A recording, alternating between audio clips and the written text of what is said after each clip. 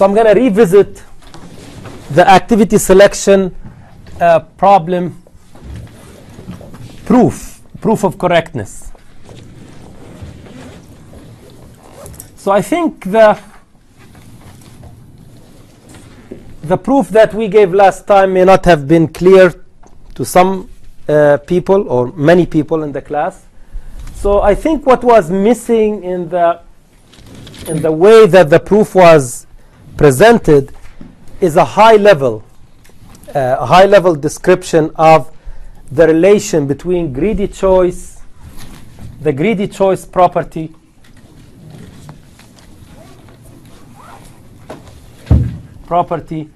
and the optimal substructure property. What's the relation between the two, and how are they used to construct a proof? In fact, to construct a proof, but to construct an algorithm as well. So the idea is the following. I have a number of activities, A1, A2, A3, through AN. Without any loss of generality, these activities are sorted by finish time in ascending order. So this A1 is the activity with the minimum finish time. So they are sorted. If they are not sorted, I can sort them. Now, the greedy choice property means that there exists at least one optimal algorithm, one optimal solution that starts with the greedy choice. What's the greedy choice? The greedy choice is the activity with the minimum finish time. So the greedy choice property in this context means there exists at least one optimal solution that starts with the greedy choice.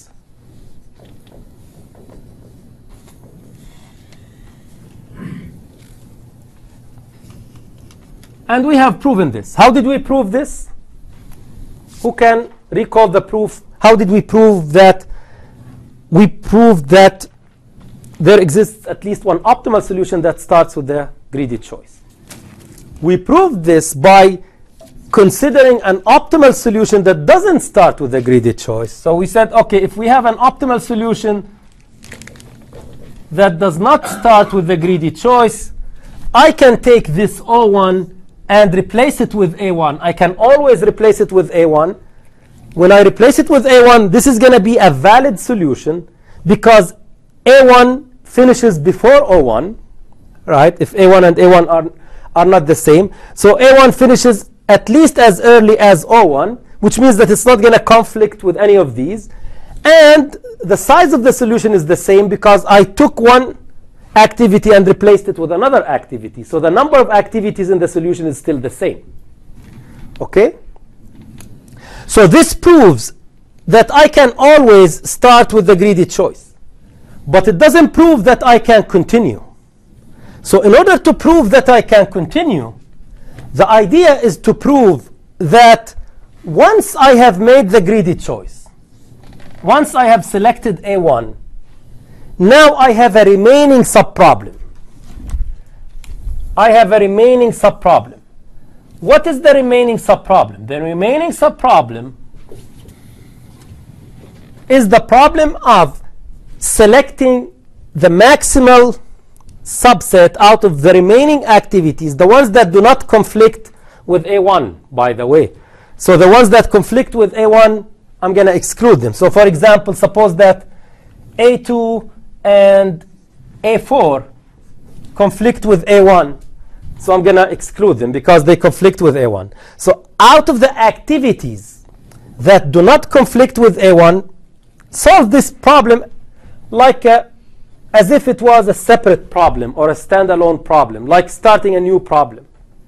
Now, we proved that for this particular problem, which is the activity selection, I can take an optimal solution to this subproblem and stick it or combine it with the greedy choice and then construct a solution to the big problem. Now, in order to appreciate this, you have to see a problem for which that does not satisfy the optimal substructure. A problem that you cannot just take an optimal solution to a subproblem and stick it to another optimal solution to another subproblem and then construct an optimal solution to the big problem. So we'll have to make this point. So this is the example that I will be giving. So consider this problem. Consider the longest path problem in graphs. The longest path, yes? I have a clarification question. So to prove that something can be solved by a greedy algorithm, does it need to only satisfy the greedy choice property, or does it need to satisfy both those properties? Right. It has to satisfy both. So the greedy choice property tells you that your first choice can be the greedy choice. But it doesn't tell you that you can continue the same way. You can continue doing the same thing repeatedly. In order to prove that you can continue to do the same thing repeatedly, you should prove that this remaining subproblem can be solved as if it were the original problem or a problem by itself. So you just ignore what you have, all the decisions that you have made, and you solve this like a standalone problem. And then whatever optimal solution you come up with for this, you stick it to this. But now, how would you solve this? You would solve this by making the greedy choice again. So maybe the greedy choice in this case is A3. So you make the greedy choice, and now you have a smaller remaining subproblem. Then you make another greedy choice, which could be, for example, A7. And now once you make the greedy choice for this remaining subproblem, you will end up with yet another subproblem that is smaller. So you are, by repeatedly making the greedy choice, you are left with smaller and smaller subproblems. And you can keep doing this repeatedly until you get to a subproblem that doesn't have any activities in it. Right? So the optimal substructure is needed to prove that we can keep repeating. So to appreciate this, I think I need to give an example of a problem that does not satisfy the optimal substructure, so that you appreciate you understand what optimal substructure is, and appreciate why it's needed and why the activity selection problem is satisfies the properties that are needed to solve it using greedy algorithms. So consider the longest path problem in graphs. So consider this graph: A, B, C, D, E. This is a graph. Now the problem is finding the longest path between two vertices. We are given two vertices, and we are asked to find the longest path between these two vertices. Of course, we would like to find a simple path. What is a simple path? A simple path is a path in which you do not repeat vertices. A path in which you don't repeat vertices. Now, what's the longest path between, say, B and D? Between, or let's say the longest path between B and D. What's that path? So there are two paths between B and D. There is a short path, which is this, and there is a longer path, which is this. Right? So the longest path between B and D is the path B, A, B, A, E, D.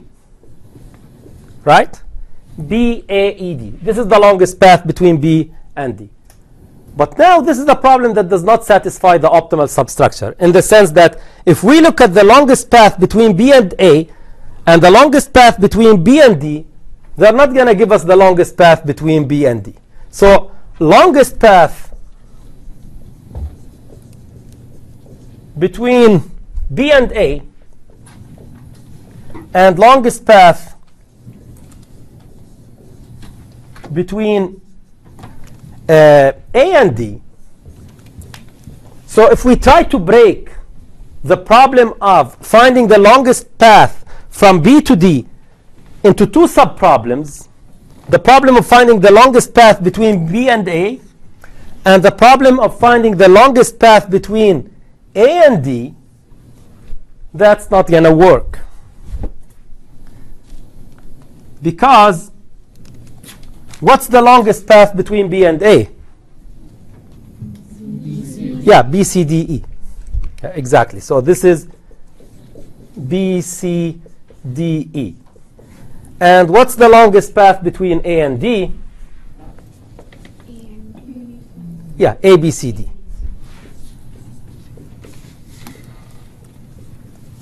So the point is, if you take the longest path between B and A and combine it with the longest path between A and D, will you get the longest path between B and D? No, you will not even get a valid path, because you will get some vertices visited multiple times. So the point is, longest path,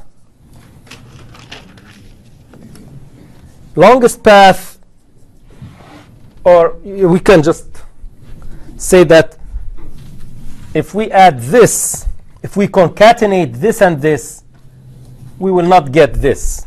If you concatenate the longest path between B and A to the longest path between A and D, you will not get the longest path between B and D.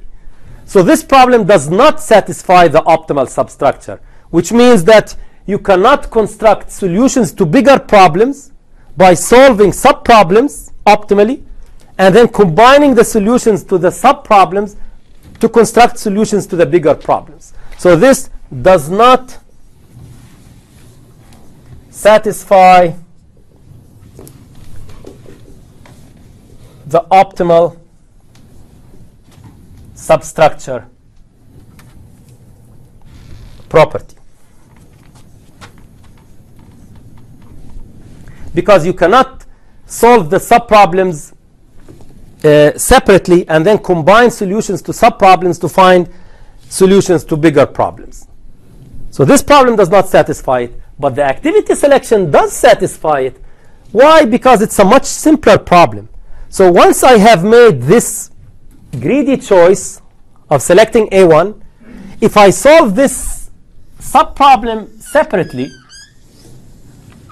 there is nothing that prevents me from concatenating or combining the solution to the subproblem with A1, which is the greedy choice. So I combine the greedy choice with an optimal solution to the subproblem, and I get a solution to the big problem.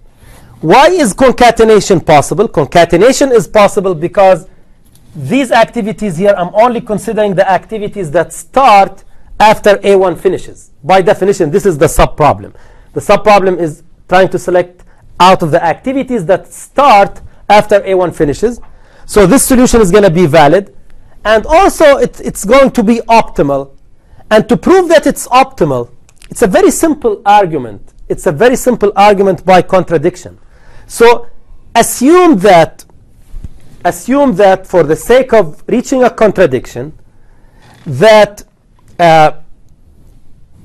assume that this subproblem has a better solution than its solution in the overall solution. So suppose that there is a better solution for this subproblem than its solution in the overall solution. Now in that case, I can take that solution to the subproblem and concatenate it to the A1 or combine it with A1, because the key idea is that concatenation is possible. Concatenation is valid. Unlike this problem. Here you cannot concatenate. You cannot concatenate this path and get this path. So here concatenation is invalid. Here concatenation is valid. Because concatenation is valid, I can take an optimal solution to this and stick it or paste it with A1 and get a solution to the bigger problem, which contradicts the assumption that the big solution is optimal. So we are saying that there is an optimal solution to the big problem that has a suboptimal solution to this problem. This is a contradiction, because if there was a better solution, I can stick it to A1 and get a better solution to the overall problem. Okay, so the key idea is concatenation. I can concatenate. I can cut and paste. So it's basically, this problem is so simple that I can just cut and paste. Unlike this complex problem. This is a harder problem where I can't just cut and paste. Okay, now that I can cut and paste, like I said, we can do this repeatedly. So I pick A1, I solve this problem separately, but in order to solve it, I repeat the same thing. I pick the greedy choice, and then I have a smaller subproblem, and then I pick the greedy choice, I get an even smaller subproblem, and so on. Okay, so I hope that it's clearer now.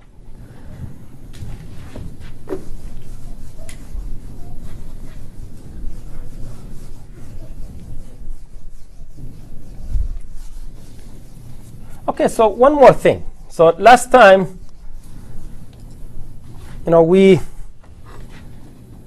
so that's why you need the greedy choice property and the optimal substructure property.